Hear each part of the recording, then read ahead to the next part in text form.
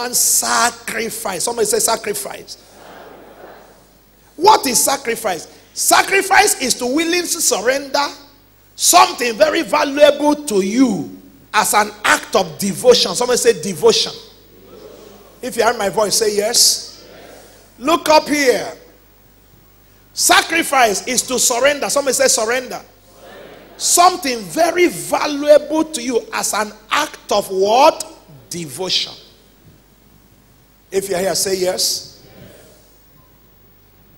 Sacrifice is laying down an acceptable offering at an inopportune time in an appointed place to gain God's attention. Look at the four things I'm mentioning. Sacrifice is laying down an acceptable offering in an inopportune time at an appointed place to gain God's attention. Did you get the things I mentioned? Do you get the things I mentioned? This is a teaching, and I need you to hear me. If you help me, say yes. Yes. When I mean an acceptable offering, it's not every offering that you give that God accepts. Inopportune means at a time that is not convenient for you. At a time that is not what? Come on. At a time that is not what? There are people that want to give to God when it's convenient. God said sacrifice is at inopportune. Somebody say inopportune. The time you feel like, if I give this now, no matter what you give to God, if it's not something that moved you, it's just an offering. Hello? It's not a sacrifice. Let me give a simple illustration. If a native man who worships a demon god, a shrine, did a farm now, and the farm did not produce much fruit, and he wants to farm the next year, what does he do? He carries the fattest yam that he got from the last year farm. Is that true? If there's any year he should not give a sacrifice, it's the year that his harvest did not come in. But after the harvest did not come in, to make sure that the next year doesn't repeat the same thing, he takes hefty sacrifice and puts on the altar to change it. Is that true? Is that true? That's the mentality. But people think that they have to give to God when it's the best for them. No, no, no. Inopportune time. Third place, at an appointed place. Somebody say appointed. No, you didn't hear. Can I say appointed? You don't give a sacrifice at every place. You give a sacrifice at an appointed place. Let me still use a native illustration for you. I know some of you used to go to native doctors before you got born again. So that's not a problem. You understand me very well. Come, are you with me? If a native doctor told you now, you see this thing I finished preparing for you, go to that corner over there where the road meets like this, go and drop it there, or go by the riverside and drop it there. If you drop it any other place, did you drop it? Why? There's an appointed. Is anybody getting what I'm talking about? Spiritually also there's an appointed place. Now when you do these three things, you gain God's attention. So a man can drop an offering and not gain God's attention. He said God had no respect for the offering of Cain. So you can give and God doesn't respect what you gave. Are you with me? If you have me, say yes. In Exodus 20:24, the Bible said, God said, an altar of earth thou shalt make unto me, and shalt sacrifice thereon thy burnt offering and thy peace offering, thy sheep and thy oxen. In all places where I record my name, I will come unto thee and I will bless you. How many believe God recorded his name in Gateway? Can you lift your hand? In this house, may he bless you in the name of Jesus Christ. You know what Moses told the people in Deuteronomy chapter 12 when they were about to enter the promised land? Verse 10, he told them, when you get into the land. In verse 11, he said, then there shall be a place which the Lord your God shall choose to cause his name to dwell there. Are we there? If you are with me, say yes. He said, then there shall be a place. There shall be what? Somebody say a place. Can I say a place? Do you know what Israel used to call their tabernacle in the wilderness? They call it a tent of meeting. It doesn't mean they gather there to meet one another. They gather there to meet with. He said there shall be a place which the Lord shall choose to cause his name to do what? He said, thither shall you bring all that I command you. Your burnt offerings and your sacrifices, your tithe and the heave offering of your hand, and all your choice vows which you vow unto the Lord. Let me hear amen like thunder. What is the significance of sacrifice? Are we still here? Number one, sacrifice is the consummation of worship. Somebody say worship. Consummation. Say it with me, consummation. Can I say consummation? Do you know what the Bible says? You don't appear before God empty-handed. Because every time you worship without giving a sacrifice, giving an offering, that worship is non-existent. So sacrifice is the consummation of worship. Number two, sacrifice is what gives life to the cry of desperate faith. If your faith is desperate, sacrifice gives life to it. In 2 Samuel chapter 24, when David was in trouble, and 70,000 people have died in Jerusalem, and David cried to God, the prophet said, take a sacrifice, go to the threshing floor of Araunah and place it there, and God will hear your cry, and the plague will cease. And the voice of his desperation was heard by his sacrifice. By this sacrifice of today, God will hear your voice. Sacrifice number three is the key that sets up and opens spiritual gates. The key that sets up and opens spiritual gates. If there's a gate you want to open, is by sacrifice. Remember when Abraham made the sacrifice as Luz? If you are in this, say yes. When Abraham made the sacrifice at Luz, the Bible says there, after Abraham has died, Isaac, Jacob, and all of that. Are you still in this building?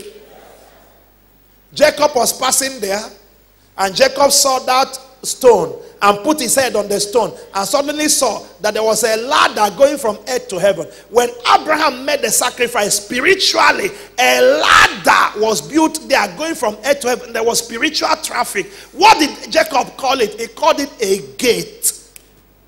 He said, this is the gate of heaven. You want to establish a spiritual gate and call forth angelic traffic, is by sacrifice. Somebody say sacrifice. The fourth significance, sacrifice is the mystery that mobilizes spiritual forces. That's a mystery. Brothers and sisters, even a native doctor, an occult man, a prophet, and all of that, when they want to mobilize spiritual forces in the negative, what do they do? What do they do? You are here, you want to mobilize the force of faith without a sacrifice. You want to mobilize angelic activity without a sacrifice.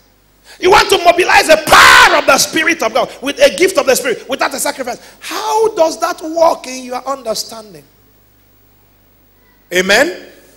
Do you understand me? And when it comes to sacrifice, it's not the amount, it is the heart. A woman gave a widow's mite, and Jesus said that's the best. Why? Not because it was the highest, the heart was right. Can I talk to you? Sacrifice is the legal seal on any covenant transaction. Every covenant is ratified by sacrifice. If you bought a land now, the man you bought it from sign, you sign. After all the signature, you know what they do? They still go and seal it. Is that true? If there is no seal on it, if there's a problem, you take it to court. Will you win? No. Sacrifice is the legal seal on your covenant. Oh God, I have a covenant with God. I have a covenant with God. I have a covenant with God. God said, where is the seal? Where's the blood seal on the covenant? It's not there. You're not part of it. Do you understand why we've been talking? Come on, if you are willing, say yes. Yes. You know when Paul wrote, listen. When Paul wrote to the Corinthian church, he began to compare the Corinthian church with the Macedonian church. He said to the Corinthians, you speak in tongues more than any other person. The gifts of the Spirit work in you more than any other person. He said, but there's a problem. He said, the Macedonians give more than you, so the blessing is more with them. He said, I want you to be also good in this grace. You say, why do they compare us with other churches? Because he said some people are more forward. Somebody said forward. And Paul said, I don't want another person more forward than you. Secondly, he said, I am giving you this commandment to prove the sincerity of your love. We are dealing with the extreme sacrifice. Somebody say extreme. I can't. Somebody say extreme. When life and destiny is at stake, drastic actions are recommended. Desperate times demand desperate measures, and desperate people do desperate things.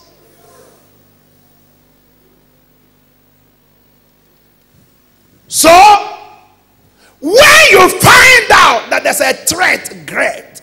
That's, you see, anybody hearing my voice? Believe me, if you understand this, an unbeliever will never defeat you again. You didn't hear me? Are you hearing me?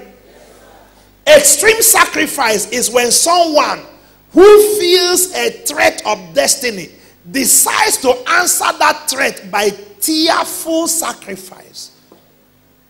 You feel your destiny threatened, and you decide to answer it by tearful sacrifice. It's when a person who has been frustrated enough decides to raise a dangerous altar so that the destiny attacks will break and the gravity will leave his destiny to soar.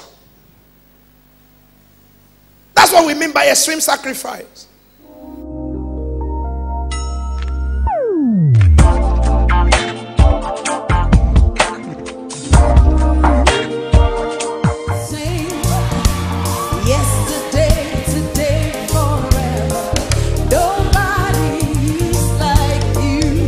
Gateway International Church invites you to our special weekly program, Faith Clinic, every Thursday, 9 a.m. to midday, featuring healing, deliverance, and spectacular miracles. Ministering in partnership with the Holy Spirit, Pastor George Izunwa at the church auditorium. Gateway International Church, 3032 Elion Parawan Road of Ada George, Mile 4, Port Harcourt. Plan to attend this clinic where Jesus is the supreme physician. For more information, call 0803-067-5153 or visit www.gicfamily.org. Come, Jesus exceeds expectations.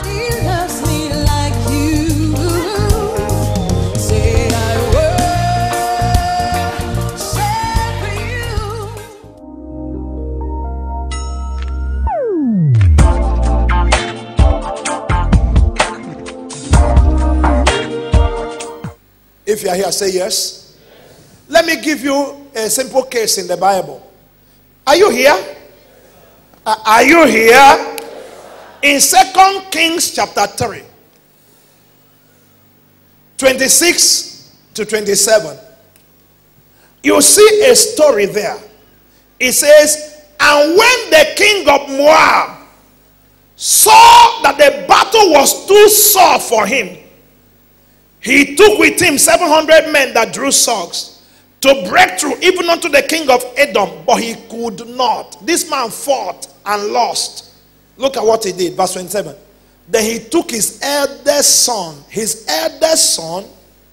that should have reigned in his stead, and offered him for a burnt offering upon the wall.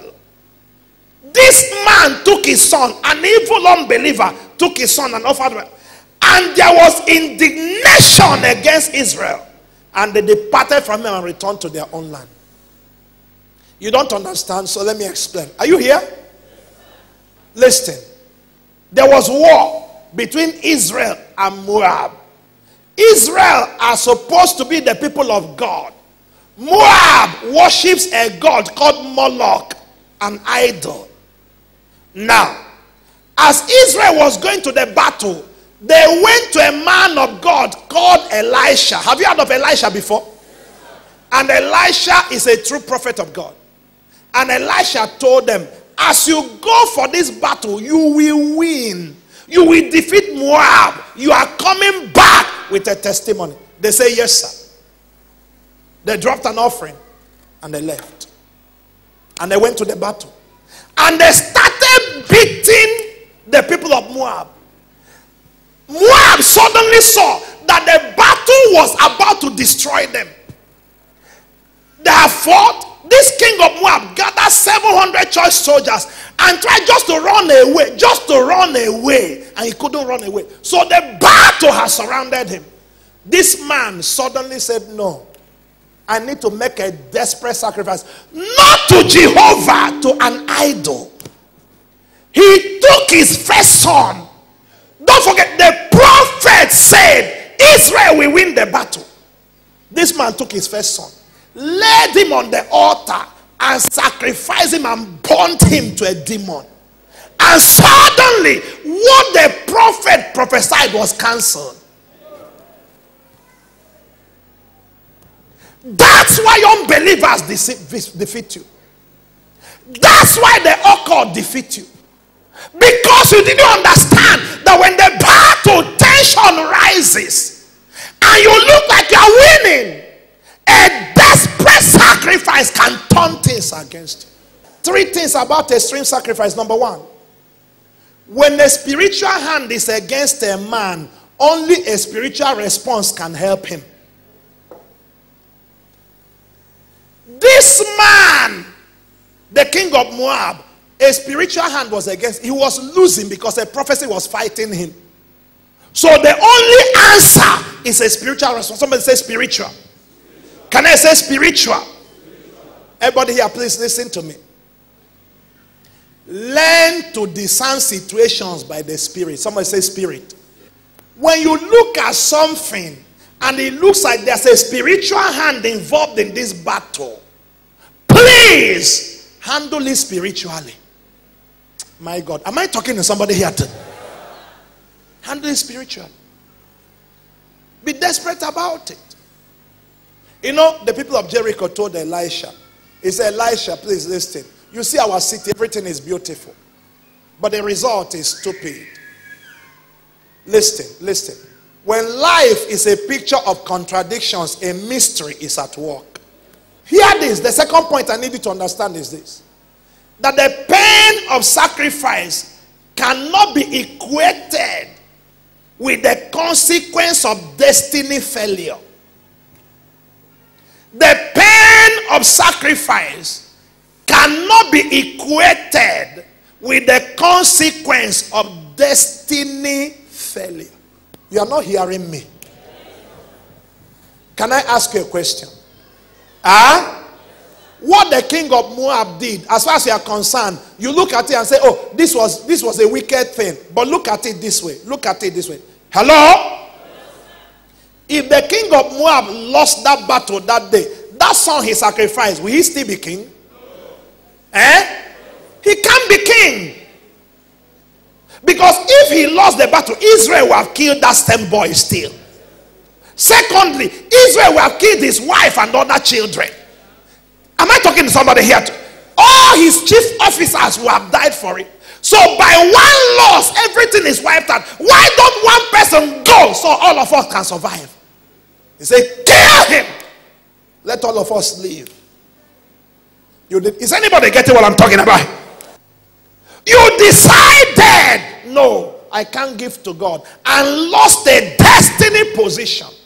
Why? Because you don't understand. You know, there are 2 pains in life. The pain of discipline and the pain of regret. Any man that will not pay the price for the pain of discipline will pay the price for the pain of regret. And when regret grabs you, for generations you keep remembering when you missed it. May you never return with the pain of regret. The third thing I want you to remember is this. A believer's routine faith can be countered by an unbeliever's desperate altar. A believer's routine faith can be countered by an unbeliever's desperate altar. Did you hear me? That's what happened to this. A prophet of God said you will win, and they lost. Look up here, everybody. If you're here, say yes. Do you remember Haman and Mordecai? Remember them? Remember them? Do you know why Haman took over? Do you know why Haman messed up Mordecai for years? Huh? Mordecai was a regular Christian. Haman was a practicing witch. You didn't hear me. Haman was not taking anything for chance. Let me show you. You see, what one person does at one time can show you a picture of who the person is. Talk to me. Are you with me? Look at this. Look at this. When Haman wanted to go to the king to ask the king for an opportunity to kill Mordecai, you know what Haman did? Haman offered sacrifice for 12 months straight before he went to ask the king. It's in your Bible. This man kept doing juju and incantation and sacrifice for 12 months before asking the king. So that before he stepped in, he has already, everywhere is wired. When he went to the king and said there are some people that disrespect, the king didn't ask who are there. The king didn't even know his wife was among them. The king removed his ring and gave to him and said, kill them. I will pay you to kill them. Why? The king wasn't thinking again. Somebody has used automobo. Am I talking? Somebody has corrupted the medulla of the king. My God. Are you hearing me? You see some decisions some people make and you say, is this man thinking? Didn't he see the truth? It's not about truth. It's that somebody arrested his brain. Now, do you understand that Haman was not the one that found out who wanted to plan a coup against the king? It was Mordecai that found out. Mordecai passed the information. Who was promoted? Haman. Why? Mordecai is a regular believer. Haman is a practicing. Usurping his destiny. The only time they escape from him is when they say, if we perish, we perish. But something must go. The reason you are struggling is because you don't want to change your life. Can I talk to you? My God, can I talk to you? You know, when these people, when Elisha told them, he said, you are going to win. You know what the Bible said? The Bible said that in the morning they offered an offering and they left. They had an offering on the altar, being countered by a human sacrifice. Put them together. But you are not provoking that altar because you believe that somebody needs something from you. That's why I'm teaching you this today. You are asking, what does God want? I said, number 2, God wants first place. 2, he wants worship. 3, he wants faith. 4, he wants soul. 5, he wants sacrifice. If you keep laying these things before him, when you give God what he wants, your life is guaranteed. Please, can we go with me? The first way you give to him is by reverential love. Somebody say reverence and love. So you don't give to God as if it's duty. The second thing, you give in faith, expectation. Somebody say faith. Somebody say expectation. When you give, expect something. Lord, by this altar, 2016 is delivered. Am I talking to somebody here today? But you see, your brain is corrupted by what you are seeing in the world. From today, may a spiritual destiny open to you. Your amen is not shouting to God. Believe it. From now till the end of this year, expect favor. So expect something good. Then finally, you give in total abandonment. Somebody say abandonment. In the Old Testament, God told Israel, he said, give me burnt offering. Give me what? Do you know what burnt offering means? God says to this man now, sir, come. He said, I want you to sacrifice to me. Go and bring a cow. So this man brings a cow. He puts the cow on the altar. And God said, burn it. They burn the cow until the cow becomes ashes. Hello? You know, today a cow can be 150,000. Ah? That is this man's 150,000 burnt to ashes. That cow is not manure. It's not food.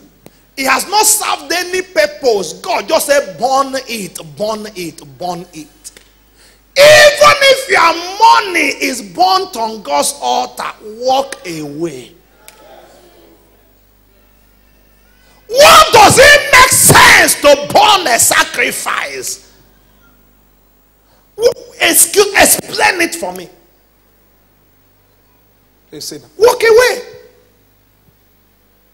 The mentality of a stingy man is like that. They won't give anything. They want you to give to them. How do you get? Listen, if you are prospering today and you stop sowing, after some time, this prosperity will stop and attacks will begin. That's why you don't stop. Did you hear my voice?